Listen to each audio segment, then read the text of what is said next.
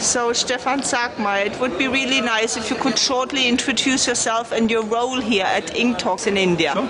So, my name is STefan Sagmeister. I'm an Austrian designer who lives and works in New York. I have a small studio there called Sagmeister Watch, and I'm right now here in Kochi in India being what is called a co-chair, but basically,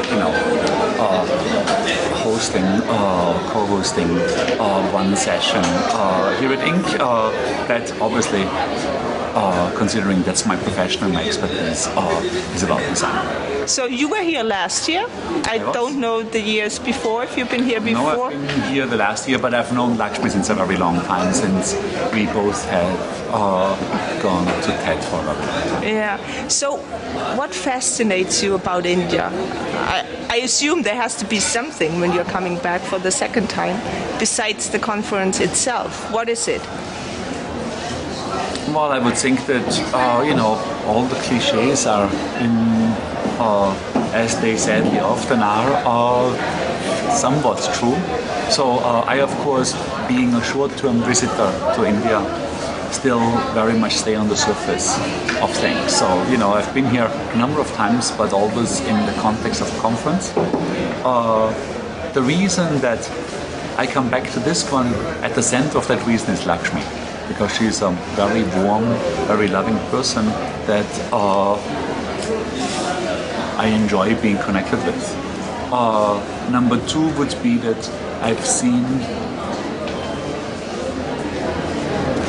Ink doing really well, as in being able to attract speakers as well as audience members who are smart and interesting, and who are by and large able to stay for the full time. It's another advantage of doing a conference that's far away from the usual centers like New York, San Francisco, London, and so on, because people actually stay there because it came so far. And then, of course, the country itself. When I arrived yesterday, but so the only real sense of India I got today in the morning for a morning walk, just being around the crazy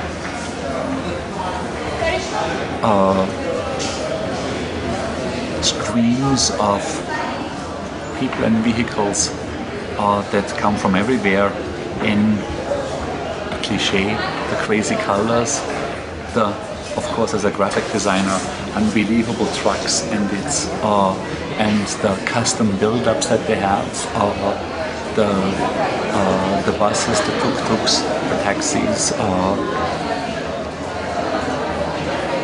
That's in the day and a half that I've been here, probably the most Indian impression that I've had, outside of the wonderful and totally nutty rainfall that caught us while on the morning walk.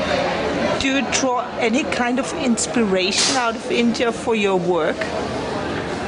Or is it just... Right now it's too early, meaning on this trip it's just too early to say. No, I mean in general, you've been here a couple of times, as you said. Yeah.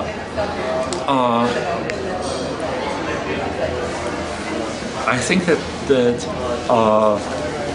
there's probably some sort of Baroque influence that came from Europe to India, that we, through extensive use of modernism, have pretty much exercised, and that in turn influences some of our studio's work. Just the incredible fullness, the idea that more is more, the idea that more is in fact more, that you can always put something else on top of it and it actually becoming stronger, not weaker.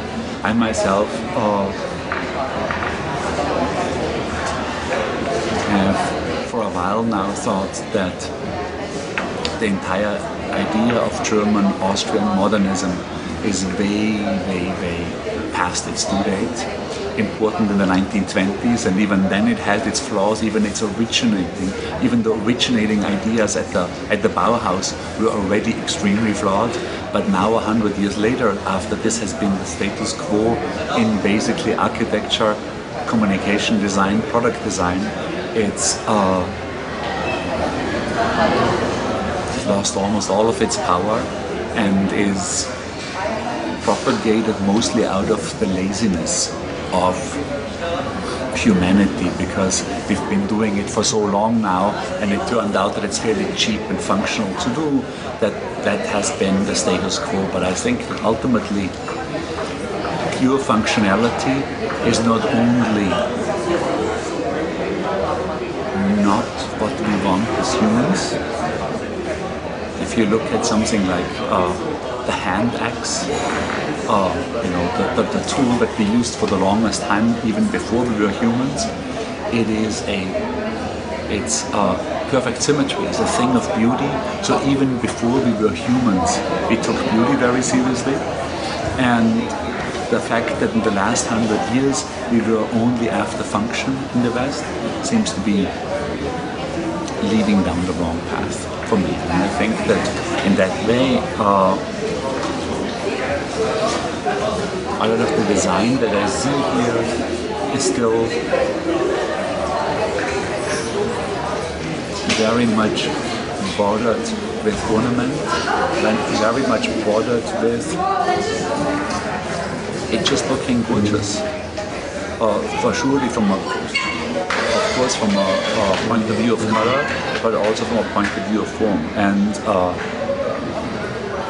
I, having been born in Austria, of course, also had a very long phase in my design life where I thought that beauty wasn't very interesting, where I thought that making stuff look good is somehow a surfacey or cheap affair. And I think I was wrong. And I think that it's really that the desire to make something look good is not about the surface, it's about touching something in us that is deeply human, and in many cases it's an essential part of the function. So how does this challenge your work, what you just say? Well, we've incorporated these kind of thoughts into our work since a while. So there's been I can't say that all of these influences came out of my visits to India. Of course, yeah. But obviously, if you look at the development of Indian patterns, the development of Indian details, both historic from Mughal paintings, but it translates all the way up to movie posters. There's probably some of the few worlds in the 20th century, end of 20th, beginning of 21st century, where Baroque-ish form was really executed well. And we've been incorporating it in our work in many cases, from posters that don't look to minimize things, but look to maximize things, all the way to exhibits that work in many layers, where we try to talk to audiences that might have 10 minutes time to go through, to audiences that might be able to spend an hour, but also to audiences that might be able to spend the day in that same room. What made you feel that you go down the wrong path, as you mentioned earlier? Not just experience. There was one key development where I went to two conferences at the same time. One was in Lisbon, taking place in a castle, a medieval military construction, and I was going from there to Memphis, Tennessee, speaking at a convention center there. And the castle, the military building, was gorgeous, It had every doorknob was sizzled, even the cannons themselves, even though it was from the Dark Ages, from the Middle Ages. Hard to imagine. Were beautifully exercised, and form played a role throughout the entire building. And I went to the convention center, a center that you could arguably say that it would need to, other than housing a convention, it would also have to be able to tell you something about the nature of Memphis, about its culture. It would have to be designed in a way that it makes you come back to Memphis or get to know more of Memphis. It did none of that. It was pure functionality. When you looked around, you couldn't see a single thing that you suspected their beauty or form played any role in the decision that it was made this way. It was pure function, and in its pure functionality, completely non-functional. Because many of the functions that you would expect from a convention center, it just didn't perform. It just didn't do them.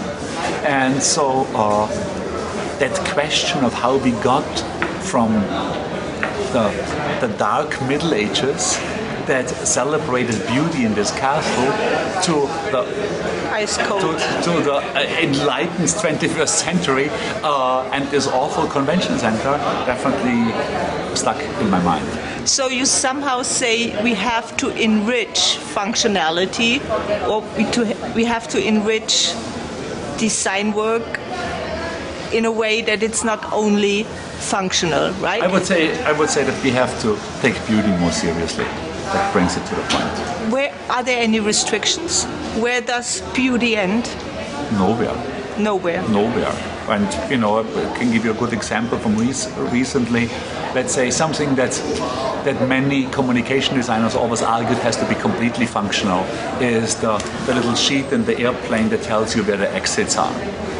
Well, a couple of years ago, Virgin Atlantic designed that sheet really beautifully, made it more human, brought a little fun into it, made proper illustrations, not just the little man icons. Yeah. And see, if you are in a Virgin flight next time you are, check it out.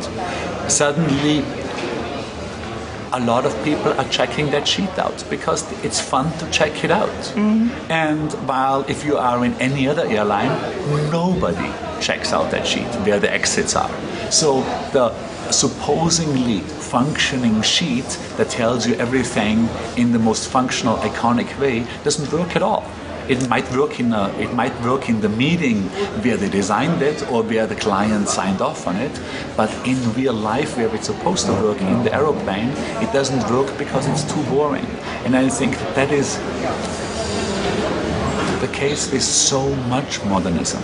It works in a meeting room, and at the end, countless corporate brochures, if I talk, countless corporate websites are totally ignored because of the coldness of their design. So you just compared beauty with some kind of, having fun. What else does beauty mean for you? Did I just compare beauty? I hope I did not do that. Because that you do have fun, or that you do like, to take it out, look at it, that it's really fun working with it, stuff like this. How would you define, or what does beauty mean for you? What does it stand for? Does it something which has to touch your heart or your soul? What? I think ultimately that it's delightful for a human being. Okay. We are here at Ink. We started like this. Let's end like this. So, what makes Ink here so special for you? Well, I hope I mentioned it. It's a fantastic mixture of smart people in the audience and up on stage, and because most people who are here came from somewhere else, they're all staying. If I go to a conference in New York or London, nobody stays. Everybody does their talk and they're gone again. And in a situation like this, I think there is much more opportunity to really interact with one another. Thank you. You're welcome. Excellent.